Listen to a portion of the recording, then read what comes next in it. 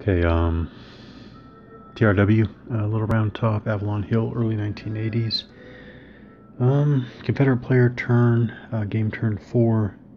Okay, I'm gonna look to get through a whole player turn with some confidence here. By the way, I'm using a calculator now to help as I expend command points going forward. Okay, command phase. Obviously, everybody is. Let's follow the rules because there are the particular rules. I like the. By the way, I like the self rally. I'm calling it self rally. I'm not sure what the unit attempts to rally. All disorganized units attempt to rally. I do believe it's on a 6. So they do not self rally. The C Company, 4th Alabama there.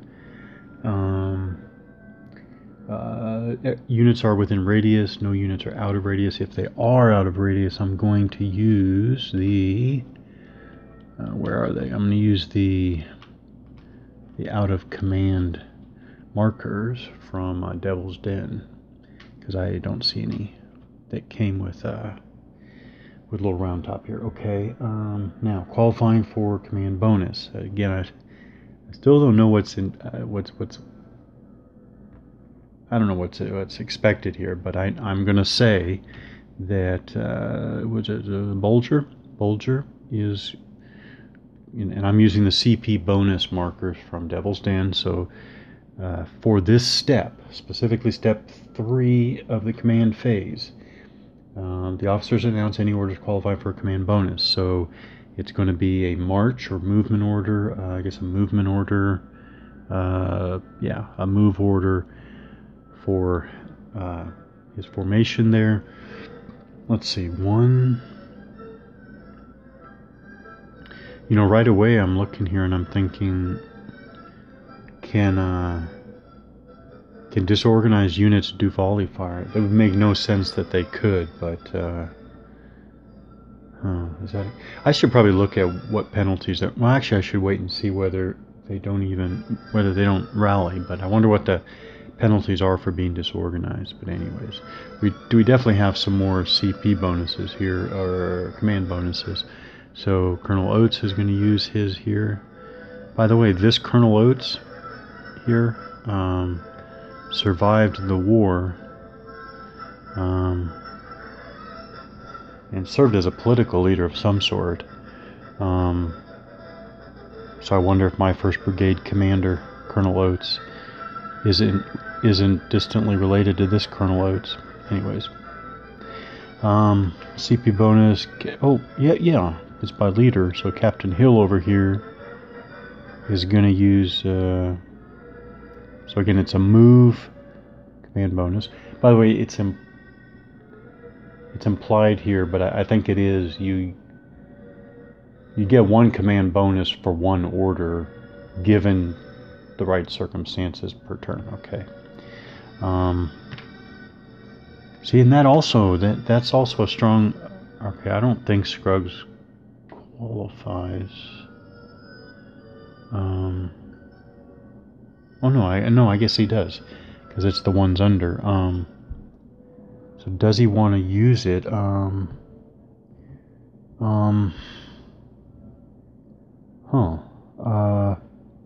he won't. Okay. So now we go to step 4. Now officers expend command points, change formation, fix, remove bayonets, and or rally. Okay. So not changing formations yet. Not going to fix bayonets because then we can't fire. So I guess it's just to rally this unit. So Scruggs is, and you're doing it here. You're doing it before. So Scruggs spends 5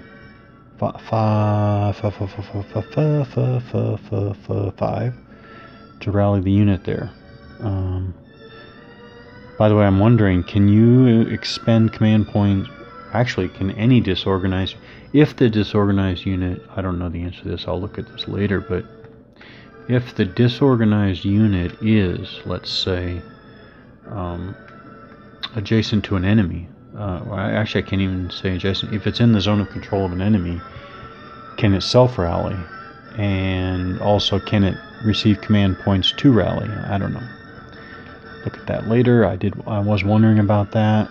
But you see, here's 5 is spent here, so I kind of want a little reminder. Here, I'll put a 5 here because he's expended 5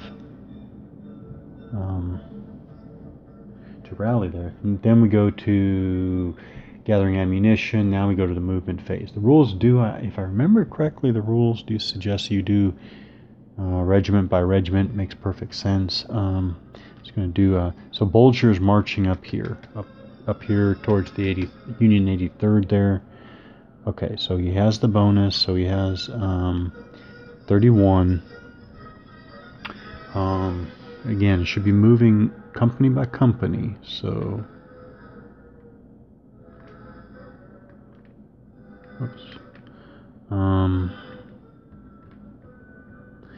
move company by company, no matter how annoying that is. Alright, so this is all the same level as they march up here. So it's 1 hex forward, same level in column, right? So it's 2, 4, 6. I'm gonna experiment with going 6.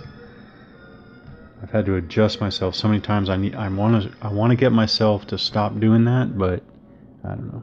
It's too strong. So Bolger can move with his unit, and he's going to be 1. So this is 3. This is 2 for the company, 1 for Bolger himself. So this is 3, 6, 9. Alright, so he has spent obviously 15 points so far. They're still in column because they're not changing. This bonus still goes. It keeps going. Here, what do we have here? We flag. Okay. So again, 2, 4, 6. 2, 4, 6. Is that correct? I believe that is. And he's already almost out of points. I don't understand this. Okay. So basically, another way to look at, and I'm going to leave it now. I would have never allowed such a huge break if I had known again that this was going to happen. But is this, and I know the designers, I mean, I actually have a fair amount of respect for these designers from what I've seen. Are they trying to say, I'm just double checking. It's 15 plus 12, right?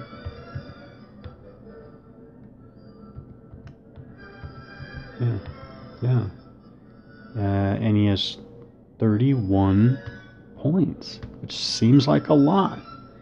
But he's down to, what, 4? Okay, so 2 units can move a hex. That's it.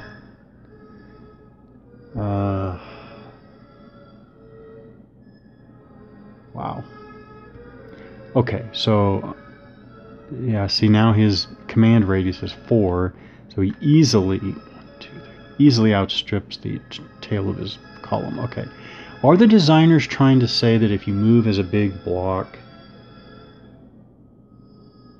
you're slower? I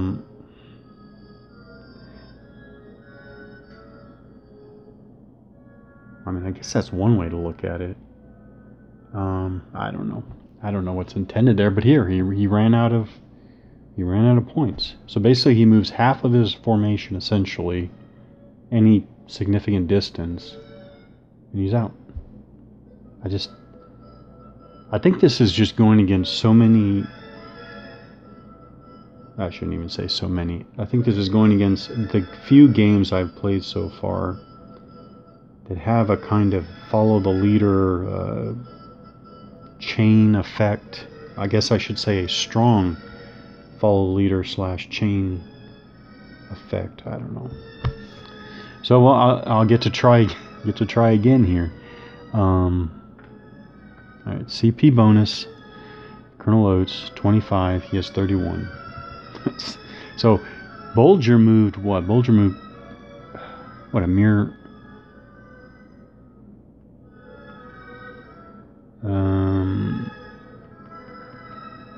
Moved 3 hexes, so I'll have Colonel Oates try moving 2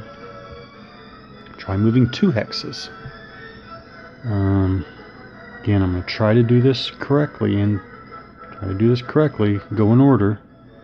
So so this is same level. Now I got confirmation you can definitely change 1 hex side per hex for free, which actually is understandable to give the companies this amount of, even though they're in these types of formations, it still gives them some leeway. I mean, the hexes aren't that big. So anyways, that would be 2, 3, 4 there. So 4, 8 plus 2 for Colonel Oates himself.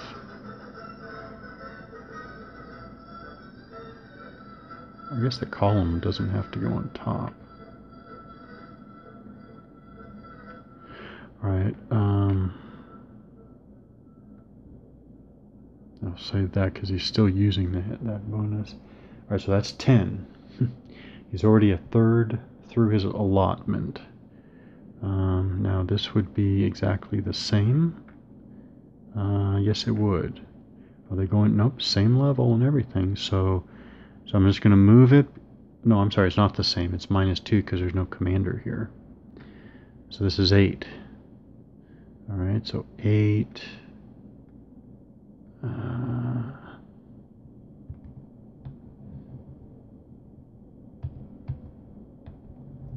right. Now here, I'm not sure what. I'm scared to do anything, but they're going to go up a. Okay, so he has 13 remaining points. All right, let's just go again. Let's just do this in order without overthinking it. So forward, same level in column is 2, 3, 4, 5. Yeah, because they changed the level. Once again, he can't make it.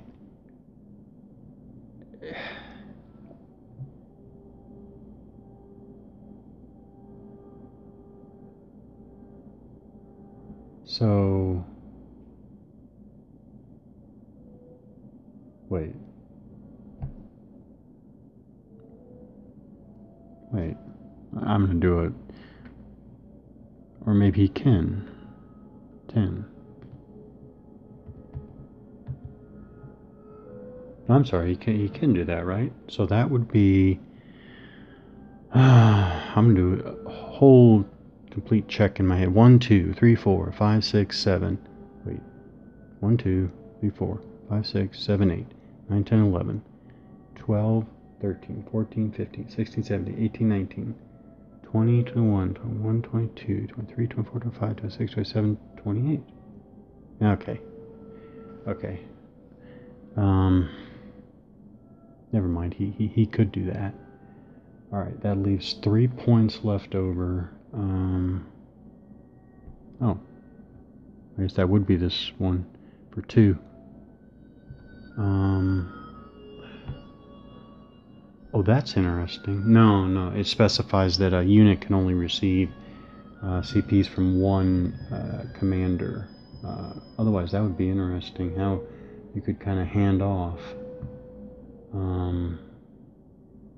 Where's that? It says that here. A company may only receive command points from a single officer during a game turn. So this unit couldn't get some from Oates and some from the next commander. I'm gonna do okay. So I guess he'll move with. Oh, that is something interesting to bear in mind. Oates has more command points. Oh well, I'll experiment I'll experiment here with Captain Hill moving these guys, but I wonder if Oates shouldn't actually use his to move that unit. Alright. Oates is done. Colonel Oates is done. So now we have Captain Hill. So 20 CP bonus, command bonus, so it's 26. All right.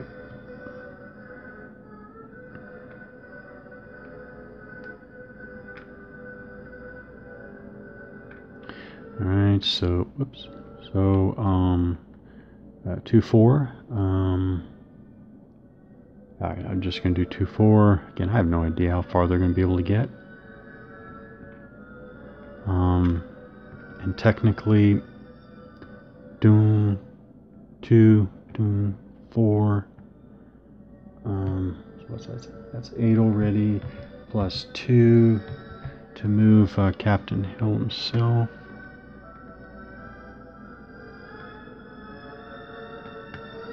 Alright, and then this would be 8 behind him. Yep.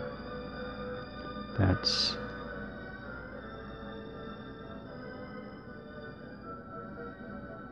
yeah. Do that, and then that leaves light. That leaves 8. So that's 2, 4. Let's go 6. Did I actually finally do that correctly?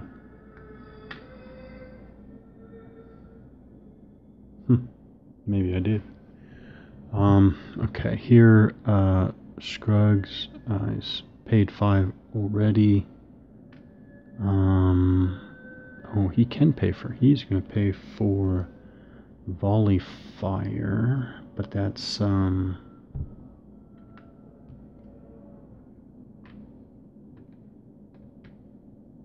you still have to pay attention to the command bonus, though. Anyways, that's 10, so now he's up to 15.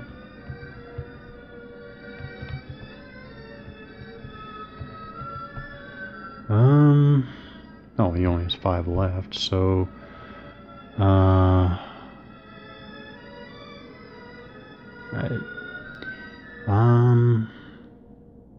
guess he doesn't have anything else. Okay. So now we're going to go to fire combat. Try to miss anything again. Movement phase. No, that's it. Volley fire. We're not going to initiate melee. Oh wait. No. Movement itself. When I declare volley fire, I'm not thinking of movement, or when I'm thinking of movement, I'm not thinking of volley fire. So 5.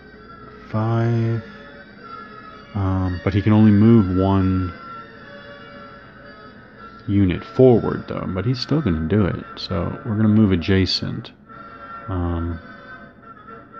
Isn't that funny? So if Scruggs is here, he's got 2 companies in here. If he moves 1 forward, does it have to be the top unit? No. I don't think so. Okay, he's going to move. Okay. He's going to move forward, and then can he change facing? I guess. Oh, but I guess it doesn't really matter either for right now. Alright, so he is going to move forward. So that is, you're not paying extra to move into a command points. Wouldn't that be interesting if you had to pay extra command points to enter enemy zone of control? But that's 1 hex forward, same level, in a line. So that's 3. So he did expend, what, 18 of 20? That's not bad. Alright, so now let's see if is there anything else about moving into enemy Zoc. You have to stop, I know that. Is there anything else?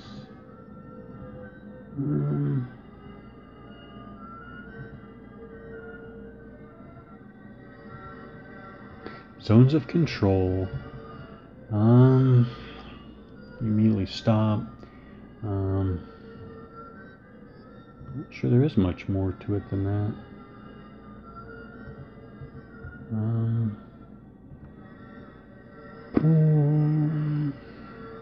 Yeah, okay. Alright. Fire. Union player gets defensive fire. Yes. Okay, so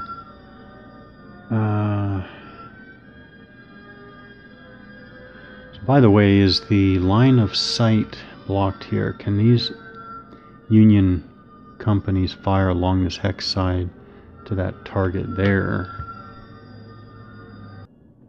I want to discuss all this fire here. First of all, so the Union companies here are, yeah, they're on the same level as the Confederates there. So the hex side there with the unit in it does not block line of sight. They fired, they just didn't get a result. Over here, this is adjacent here. The 20th Maine H Company there, they rolled a 1. They don't have to roll for ammunition status because it was not volley fire at this point in the game. So, but 1 is a strength. Oh, I also want to say the rock wall or the stone wall. So the stone walls between them there. This game doesn't seem. I don't see any evidence of like an original owner or whatever. So I gave the 4th Alabama the benefit of being because they're being fired on through an adjacent stone wall. So even though it's the 20th Maine, even though it's the 20th Maine's wall, I gave them the benefit because I don't see where to do differently than that. Yes, I gave them the benefit, but they still rolled 1, which is still a loss of 1. This is the Alpha Company, A Company, 4th Alabama's morale roll. That's actually fine. They passed the morale roll, no issue. So it's only a loss of 1 strength point. So they're down to 2 there. But they're adjacent. They're adjacent and they're in good order.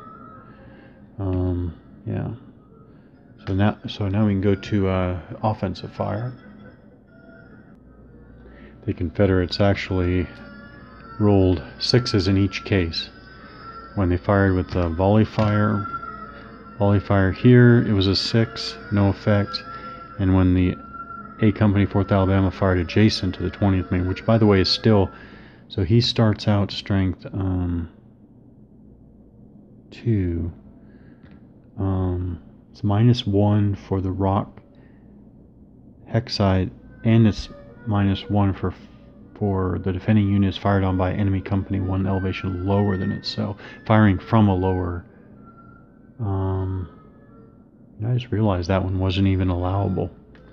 Never mind. I started on the 3 column. I should have started on the 2 column because obviously his current strength is 2. Yeah. I could not have combined that fire with this one on this target because they were using volley fire. You know, I wonder if you pay for volley fire earlier. I guess not, but I wonder. No, I guess you couldn't change that. Well, in any case, the Confederates didn't get anything.